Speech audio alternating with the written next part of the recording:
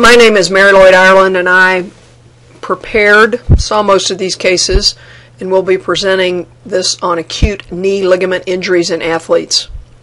This was a Division I football athlete who was crushed during a game and had a posterior cruciate ligament tear with severe straight posterior instability. Classifications of instabilities are very important. The reason that we don't use what structure has been injured as a deficient problem is that it doesn't tell us what the functional instability is and the functional problem that the individual has. So we can see straight instabilities, we can see rotatory instabilities, or we can see combined instabilities. So in individuals who are said to have an ACL deficient knee, the classification from a functional disability problem is an anterolateral rotatory instability, indicating that the direction is anterior, that the tibia comes, and it's the lateral tibial plateau that rotates. Hence our pivot shift on our exam. And also with the mechanism injury, typically it's a functional pivot shift where somebody lands awkwardly, the tibia anteriorly translates. Basically, they dislocate their knee, have a typical bone bruise pattern of the lateral tibial plateau and mid portion of the lateral femoral condyle. So think about the mechanisms. What the patient is going to have is a functional disability to better understand the importance and the function of ligaments, and also what we need to do to make a diagnosis by physical exam and what we need to do surgically. The posterior cruciate ligament, the injury mechanism in sports is typically low velocity. There's a blow to the anterior tibia, or there's a fall with the foot plantar flexed. The force when the ground hits the proximal tibia is right there. If the foot's dorsiflexed, then they'll probably have a patellar event, patella fracture or contusion. We base our exam on 1, 2, and 3 grades on the AMA classification. 1+, less than 1 millimeter, 2+, 5 to 10 millimeters, 3+, 10 to 15 millimeters, 4+ is a gross, as an instability, a gross instability or dislocation. So we give pluses to the exam, and then our diagnosis is a grade 1, 2, 3. The importance of grading certain ligament injuries, such as a PCL and an MCL, is that they tend to tighten up as opposed to an anterior cruciate ligament injury. Assess the collateral ligaments. Got to think about a posterolateral instability with an ACL tear. We see greater tibial external rotation with a posterolateral instability as diagnosed by a reverse pivot shift, opening in varus stress testing at 30 degrees, external rotation recurvatum, or in a prone exam, a positive dial test. Acute reconstructions we want to do in knee dislocations, grade 3 collateral ligament injuries where we can repair these, hopefully then doing a reconstruction or an osteotomy. Straight PCL injuries will be treated non-operatively. However, if there are associated instabilities of the collateral ligaments, posterolateral corner, all of these need to be addressed. This is our offensive lineman who had a complete posterior cruciate ligament tear and straight posterior instability. Fortunately, he was an isolated grade 3 instability, did not have collateral ligament injury, posterolateral corner or medial side. You can see where he hit the ground of his proximal tibia, posterior dislocated. This is what the posterior dislocation looks like in his exam under anesthesia. He had a PCL reconstruction with bone, patellar tendon bone graft. When we think about a posterior cruciate ligament exam for an injury, feel the medial tibial plateaus. They normally are 5 to 8 millimeters anterior to the medial femoral condyles. If they have a PCL injury, that tibia will be dropped back. So when you go to do your anterior drawer, you'll think it may be ACL, but it's actually PCL because the proximal tibia is in a posterior position. This is a dislocation. These occur all too often on a Friday evening. These injuries oftentimes don't hurt If you witness it, or a coach or a trainer or a parent witnesses it and it looks ugly and they have no pain, think the worst. This is a knee dislocation where the only thing remaining is his medial skin in the upper right. So the skin has actually sucked into the joint because the superficial and deep medial collateral ligament structures are injured. ACL, PCL is injured. So he has a knee dislocation and combined instabilities of the medial side being out, PCL being out, ACL being out. His posterolateral corner, however, was okay. The reason that these don't hurt is that the capsule is injured, the blood leaks out of the joint, and there really isn't any sensation of the capsule because of a tense hemarthrosis that causes pain. So typically they don't have pain, and this is an injury that you really want to make sure the neurovascular status, the pulses are present and do indices for vascular compromise. This individual's surgical exposure. All we did was make a skin incision. The arrow is on the medial meniscus, and you can see that there's nothing attached to the medial meniscus.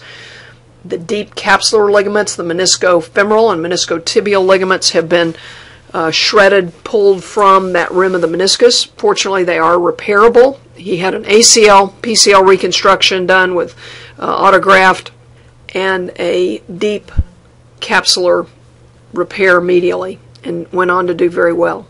This is a surgical approach. Again, doing the repair, we used bone patellar tendon bone for his ACL reconstruction and repaired his PCL. In this day and time, we wouldn't necessarily make as big an exposure, but this is an excellent example of what happens with a knee dislocation. Basically, it's an explosion, and these can be put back together in vigorous range of motion afterward, because certainly there is a lot of potential problem with arthrofibrosis in these knee dislocations. Acute knee dislocations are uncommon, but they may be underdiagnosed. If you're covering a football game on a Friday and you see someone who you feel has had an anterior dislocation or a posterior dislocation or a multi-ligament knee injury, you should call the emergency room, make sure they have an ability to do a vascular workup. If the knee opens up to varus valgus stress testing and extension, it is a knee dislocation until proven otherwise. Direction can be anterior and a hyperextension mechanism, posterior with a direct blow to the anterior proximal tibia. This is an example of a knee dislocation. He wasn't really hit at his knee, but you can see how his cleat stays put and he's tackled. He went to an emergency room locally in Pennsylvania. So you can see here, he's tackled, is brought down to the ground. He had no pain.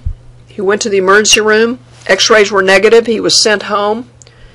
He had a knee dislocation, ended up with a popliteal artery injury that required a Gore-Tex graft, permanent foot drop, external fixator for his stabilization for his knee, and basically a knee injury that changed his life forever. This was 18 years ago, so certainly a long time ago, but this still does happen.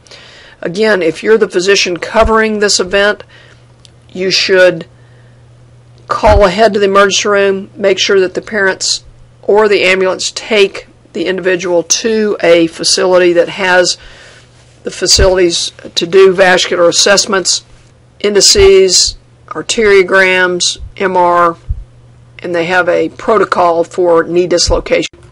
So it doesn't happen often, but don't miss it. Best time to get a good exam is on the sideline. Make sure you examine their pulses, their calf, their perineal nerve. The facility of choice to get them to would be somewhere that has a protocol for knee dislocations. This is one who had a knee dislocation. This is 2 days after his injury. You can see where he can do a leg lift. Ask the patient to bend their knee. They're not going to hurt themselves by bending their knee, and you can get a better sense for what you'll be able to do with the exam. So he has a posterior drawer, a lateral tibial plateau that goes posterolateral. His proximal tib-fib joint is normal. He has an ACL and a PCL injury. You can see the ecchymosis where the fluid has leaked through the capsular rent. So do an anterior drawer in neutral, internal, external rotation. He is dropped back, has a complete posterior cruciate ligament tear. Examine the opposite side for comparison, varus, valgus in 0 and 30 degrees. And then on this side, an extension he opens up, indicating a PCL involvement. At 30 degrees, he opens up even more. Use the butt of your hand on his lateral femoral condyle for valgus stress testing. Opens up an extension. And then this is another way that you can do a Lockman that's positive on endpoint. And then you can also do a reverse Lockman. And then in varus, he also opens up. So in knee dislocation, fortunately, neurologically he was intact, and vascularly he was intact. Unstable in knee extension, think about a knee dislocation. This can be either varus or valgus at 0 degrees. And sometime in 30 degrees flexion on varus stress testing, there'll be a little bit of opening, but not on valgus stress testing. And compare it to your good side. Knee dislocations occur in collegiate sports. This next video clip shows a knee dislocation. If the foot is pointing the opposite direction from the other foot, that is a knee dislocation until proven otherwise. We'll listen to these announcers. They call it pretty well, but also watch what the athlete does with their head and face. If it's an ACL tear only, oftentimes they will bring their knee to their chest, the heart attack of the knee, so to speak, for an ACL tear. However, if they put their hands over their face and start pounding the ground, oftentimes that is a knee dislocation, and the athlete in general knows something is wrong. Lattimore wrapped up by Lathers, and the ball came out, but they're going to rule Lattimore down, and Lattimore is hurt. Oh no. Marcus Lattimore holding his right knee. It was his left knee that he injured last year about this time against Mississippi State. Tore his ACL, missed the rest of the season, and then had the hip injury a couple of weeks ago. Oh no. This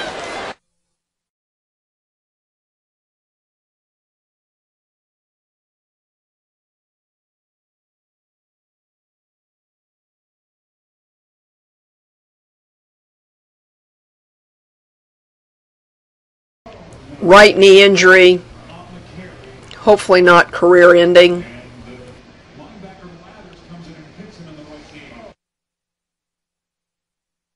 In professional football, we see knee dislocations. In this Oakland Raider taken down by a 49er, you can see where his knee is in 80 degrees of hyperextension. This is a knee dislocation. He did not return to professional sports. Very difficult to come back from a knee dislocation. This is University of Miami running back, hit from the front, goes into hyperextension, kind of a similar mechanism, had a knee dislocation. So if you see some of these occur on the sidelines, you can get an indication of the severity of the injury and what might be involved. If the knee looks grossly deformed, then there probably is a knee dislocation, and structures should be identified that were torn. Most of them reduce spontaneously. You want to refer to a center with a vascular surgeon. Oftentimes the vascular surgeon take every 12-hour shifts, and this is a point that medical legal suits are made. The orthopedists, family practice physicians get sued because the vascular surgeon may not see the patient often enough and may not appreciate that there is indeed a vascular injury. Communicate with your emergency room. Cell phones are good for that. Put a note on the patient, talk to the parents, transfer to a facility that has a vascular suite, and if there's a high suspicion, do an arteriogram. There are certain protocols for knee dislocation algorithms, and make sure wherever you send them does have an ability to look at their vascular status with arteriogram, ABIs, and have the facility make sure they have a protocol for a potential knee dislocation, and they may need to be admitted overnight. This is the algorithm for planning for complex knee injuries, including dislocations.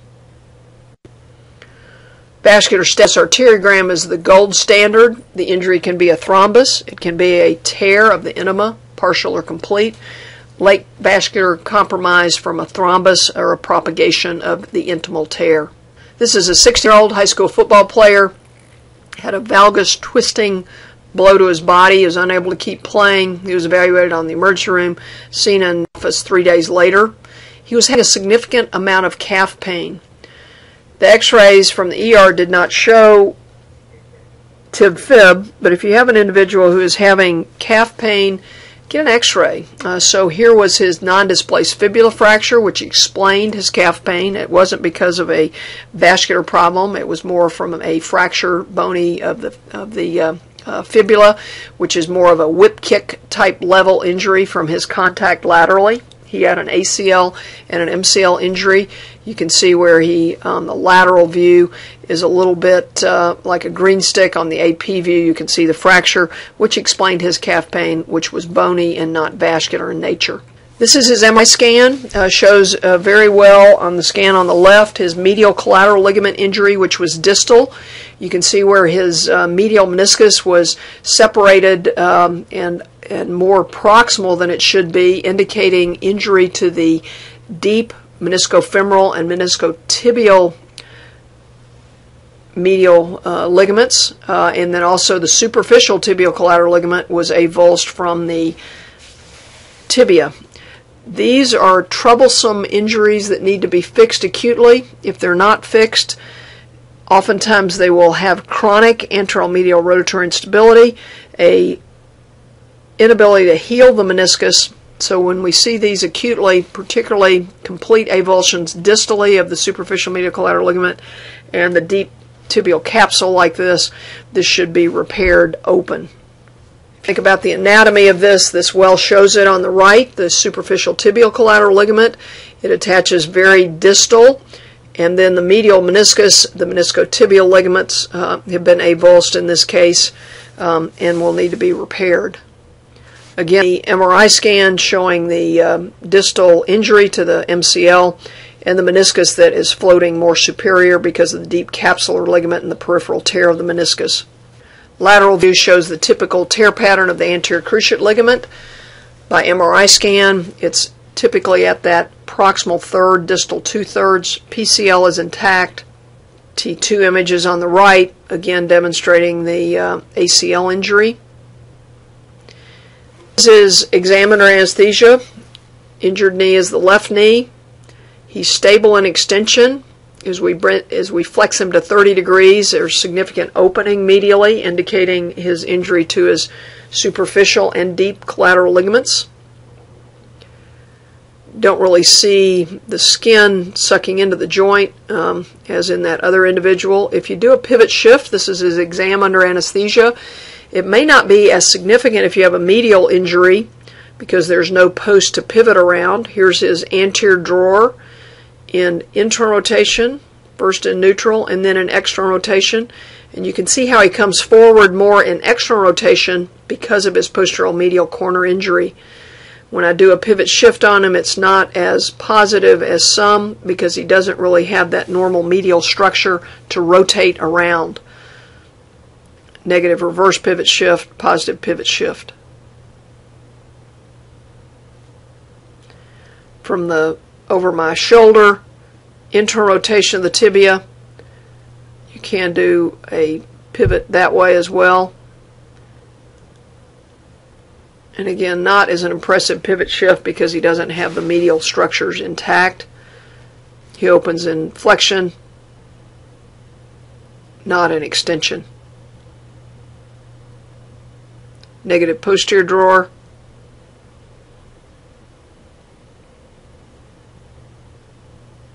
Positive anterior drawer. opposite side. If you do have an opportunity to go to the operating room with the orthopedic surgeon, that's a very helpful time to get skills for knee exam. This is arthroscopic picture. Here is his medial meniscus, if you remember what it looked like on the MRI scan. So there's hemorrhage. You can see the deep capsular ligaments. Different ways to repair the posterior horn detachment can be done. This is an all inside way. There also are bone tunnels that are used. Very important to establish the posterior attachment of the medial meniscus to reestablish those hoop stresses, the normal hoop mechanism of the function of the meniscus. So we bring that down to that hemorrhagic capsule posteriorly. This is a positive drive-through as well because there's no medial stability, so we can get into that compartment relatively well as opposed to what we can when the medial compartment is intact. So I'm putting some all inside sutures in here, and this is the deep meniscotibial ligament that you saw injured on the MRI scan. So we go ahead and drill our tunnels for our anterior cruciate ligament reconstruction. Use bone, patellar tendon bone. Remove that bone that we've reamed. Pick the anatomic spot on the femur and on the tibia. I'll pass my graft and wait to tie the graft down until we've done the medial reconstruction. Here's the interference screw fit on the femur. ACL is reestablished. And then here's our bone coming out of the tibial tunnel. Before tying that down, we'll put sutures in a modified inside out. That's the deep tibial capsular ligament there, and you can see the superficial tibial collateral ligament that was avulsed from the tibia. So you have two levels of the deep capsule and more superficial capsule. And an open medial repair was done on this medial collateral ligament superficially with an anchor into the proximal tibia. Pass the sutures arthroscopically and then do a medial approach for the repair.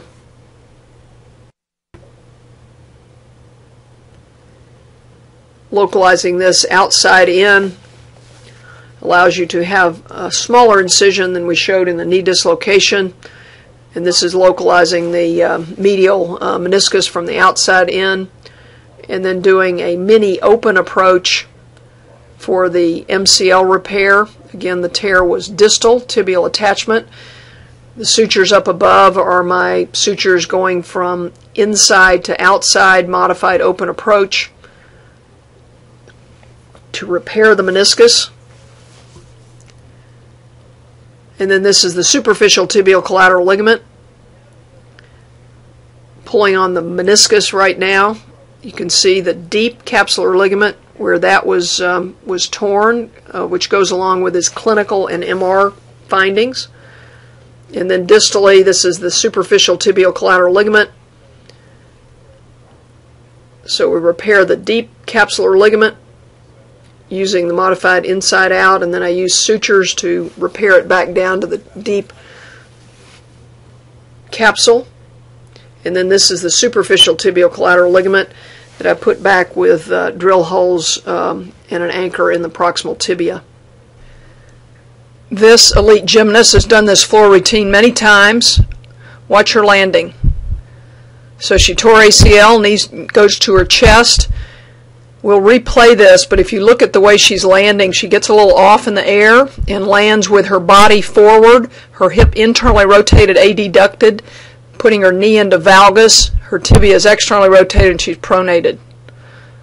No MCL injury, no patellar dislocation, anterior cruciate ligament tear.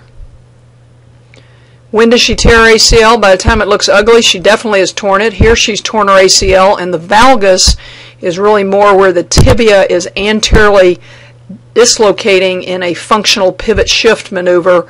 And then as she flexes her knee back, the knee relocates. She brings her tibia posteriorly, and the IT band kicks in, and the tibia is now relocated. Complete anterior cruciate ligament tear. Mechanism, off in the air, awkward landing. So as we watch her landing, body's forward, momentum of her body is forward, her hip is in adduction and internal rotation, knee then is driven into valgus based on the proximal position of the body, and then to remain upright, her tibia initially externally rotates and her foot is pronated, and then in here, her ACL is torn as it looks ugly, and her tibia is anteriorly dislocated. In the middle of the game, I was shooting a free throw, and I missed it, and I was going to go get the rebound. And it was like for the court, it was like out of bounds. I was on the left, and I jumped up, I think, to get the rebound, and there was this girl behind me, and I brought it down, and I think I was on this knee, or my left knee, and I just felt it popped at least 5 times, and I went down. Here is her exam under anesthesia. Listening to her history, she obviously has torn her ACL. Anterior drawer is positive. Lockman has no endpoint. In her pivot shift, lateral tibial plateau goes anteriorly at 30 degrees to 0. The subluxation and the relocation test. Dislocated, reduced. Tibia anterior dislocation reduced. And you can see the clunk. Again, she's under anesthesia. This is very difficult to do in the office, but you might try it gently. Check the proximal tib-fib joint. Check the opposite side.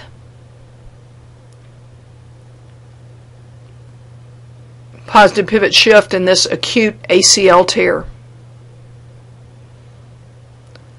Do this maneuver by axially loading the tibia, rotating. It's a finesse maneuver, not a brutane maneuver.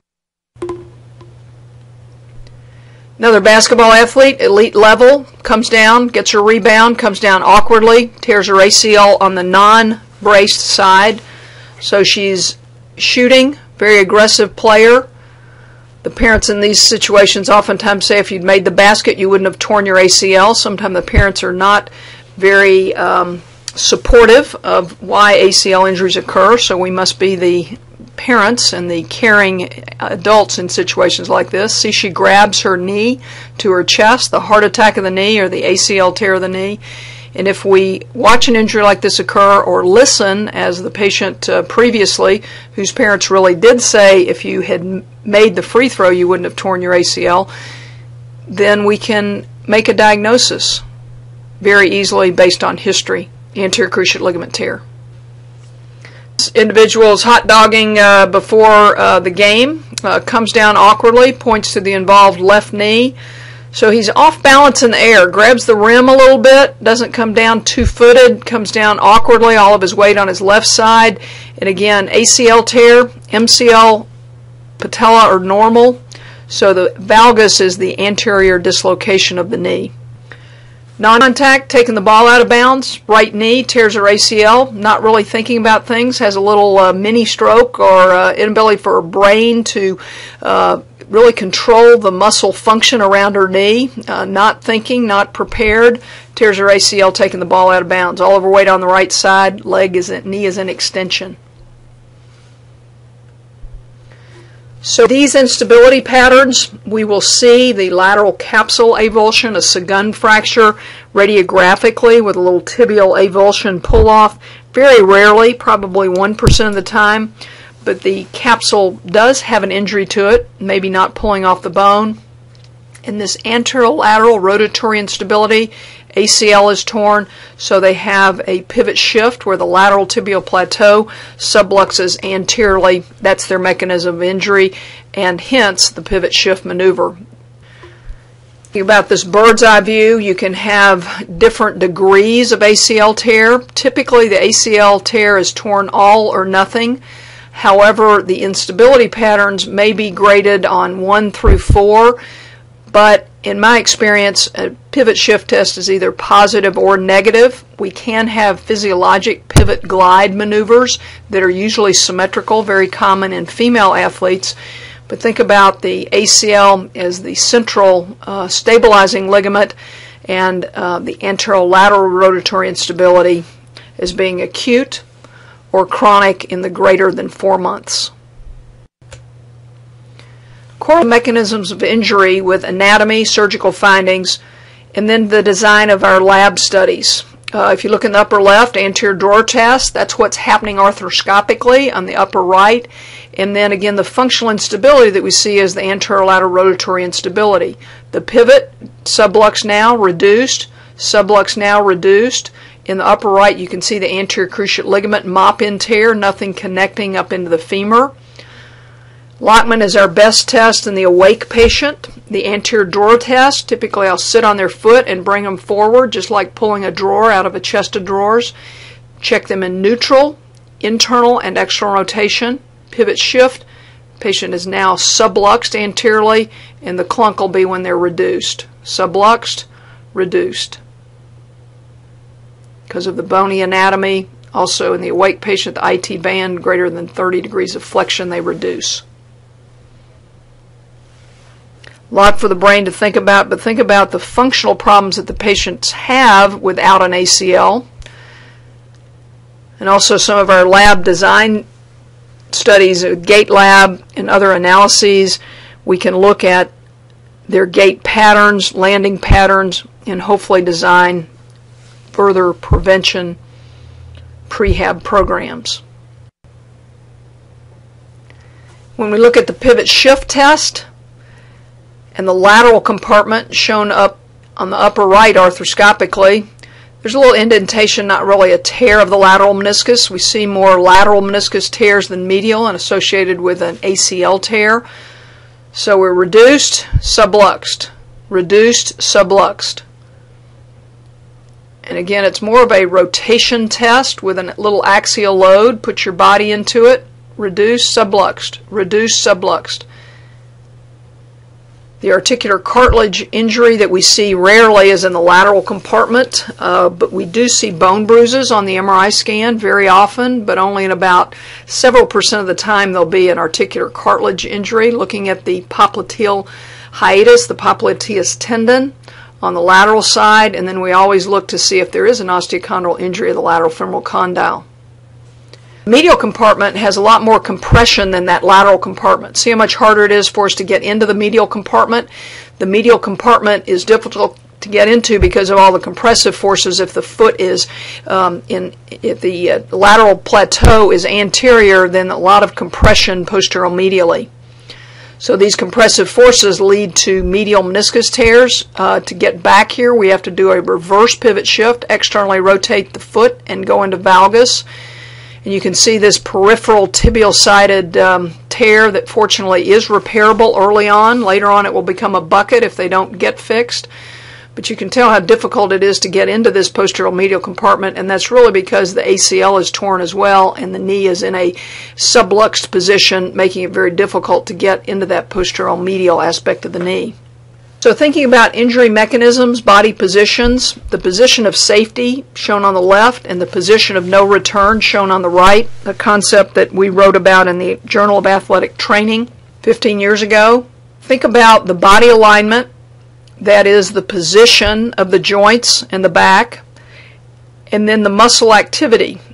Muscles in their agonist-antagonist function can work better if the joint is in a more flexed position for the hamstrings, for example. So the position of no return, we see the body alignment. As you have seen these mechanisms of injury, the body is a little more upright. So our body alignment rotated to the opposite side. The hip is in adduction, internal rotation. Knee is a little less flexed in valgus, and to stay upright, the foot ends up being pronated and the tibia is externally rotated. the whip action of the ACL tear takes 70 milliseconds to tear the ACL. So it is difficult to know exactly when the ACL fails. There is rotation of the tibia on the femur or vice versa. If the foot is planted, it seems the tibia stays in neutral or external rotation, and then the femur rotates internally then externally, giving us the apparent valgus at the knee. If we think about muscle activity in the position of safety, if we are in a more flexed hip, flexed knee position, the hamstrings, a two-joint muscle, works at both the pelvis to the hip as well as the femur to the tibia.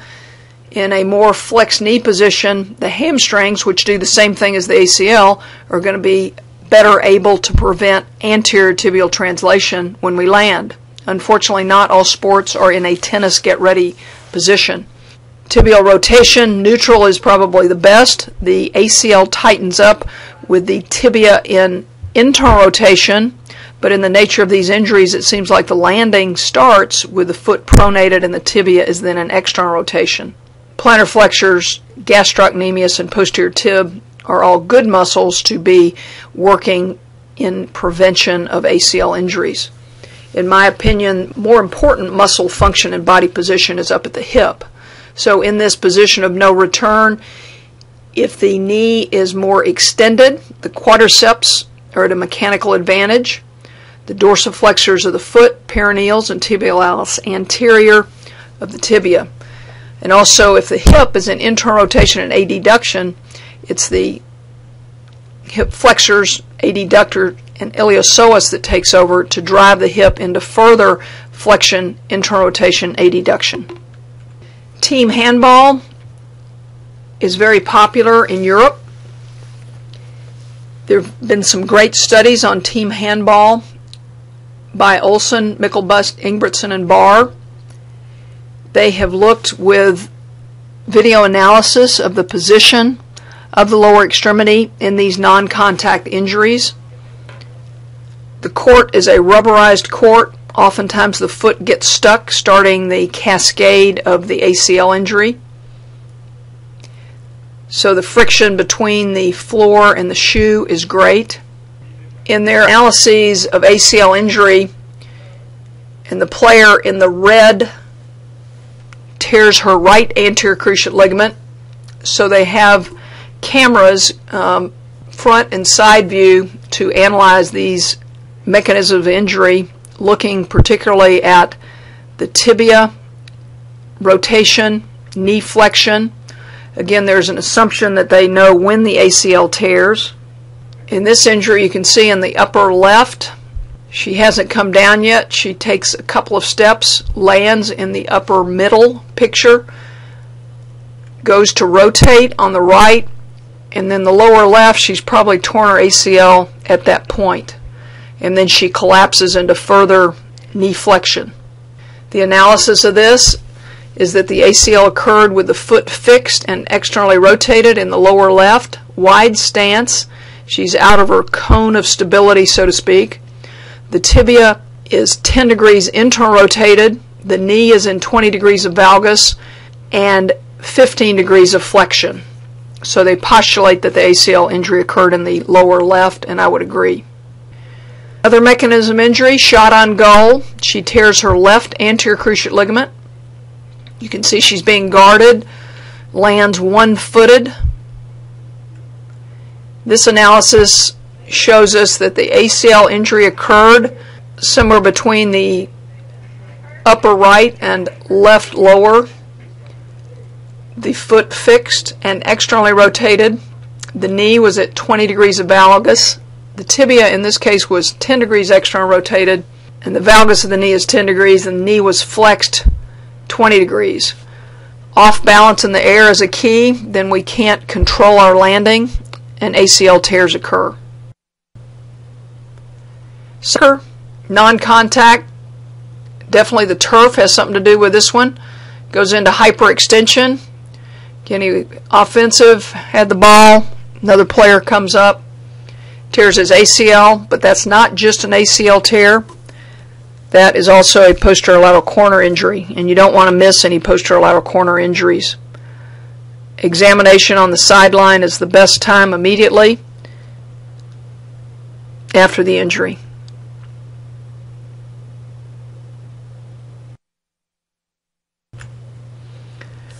Posterolateral instability. This individual football athlete got hit from the front. You can see the little skin abrasion.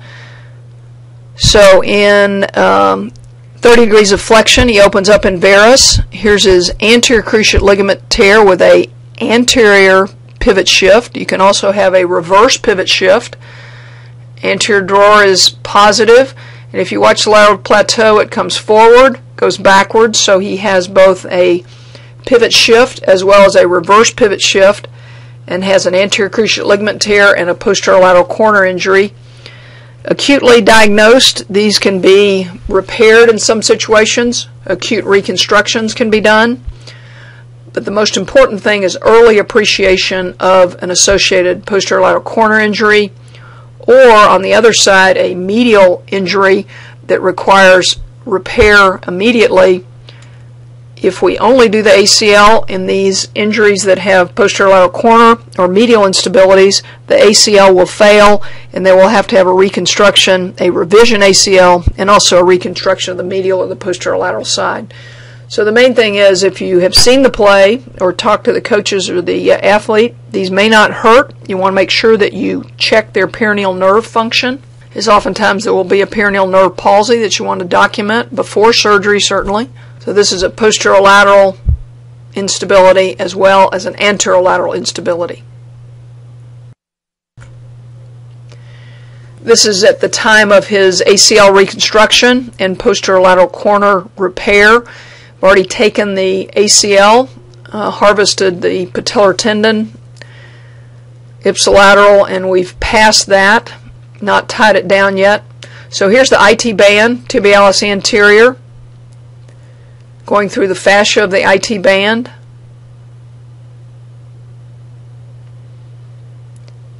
Perineal nerve is under the vessel loop. And then here's our injury to the posterolateral corner. We're looking into the joint. That's the fibular head. The biceps femoris is avulsed.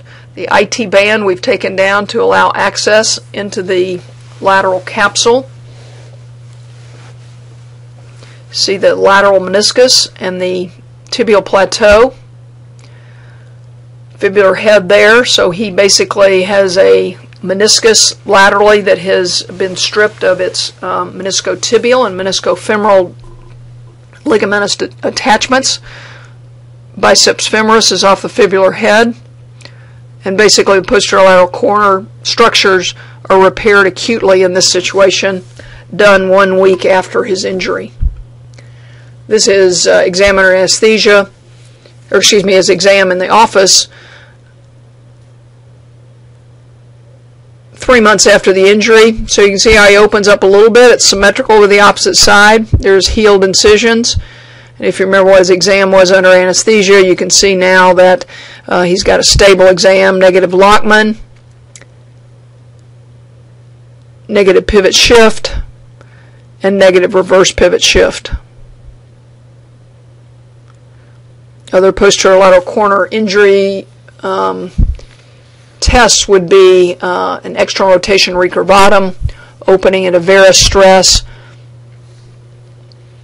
and a reverse pivot shift, all of which were negative in this individual post-op from a direct repair. So this was a combined anterolateral, posterolateral instability. The involved structures, ACL, PCL, is not involved in this case. Posterolateral corner is. And think about what you're doing with the exam, correlating with the mechanism of injury and the involved structures that are torn. Sideline estimate of injuries. To make the diagnosis, you have to use your observation of the mechanism or talk to somebody who has seen the athlete injured. Physical exam, talk to the athlete about what hurt, how the injury occurred. If they have no pain, be concerned that it is a more severe injury. Make sure you do a neurovascular check in all cases, as well as a thorough ligamentous exam. You can make the diagnosis based on the history and physical exam acutely. This is Jerry Rice, who I used as an individual who was very talented, had feet that moved rapidly, and he didn't tear his ACL until after he'd been in the NFL for many, many years. He had a non-contact ACL tear. This was a billboard in Chicago that one of my students took a picture for me. It's "To Hell with an ACL," Jerry Rice. He came back very quickly from an anterior cruciate ligament tear. Injuries occur at all levels of talent and experience, and if you play the sport long enough, perhaps ACL tears are inevitable, like playing in traffic. Jerry Rice had a stress fracture of his patella or a fracture of his patella 3 months after his ACL reconstruction, which is a good example of if Jerry Rice can have a patellar event after an ACL reconstruction, then any athlete can. So I use him as an example in the office if athletes are trying to get back too quickly.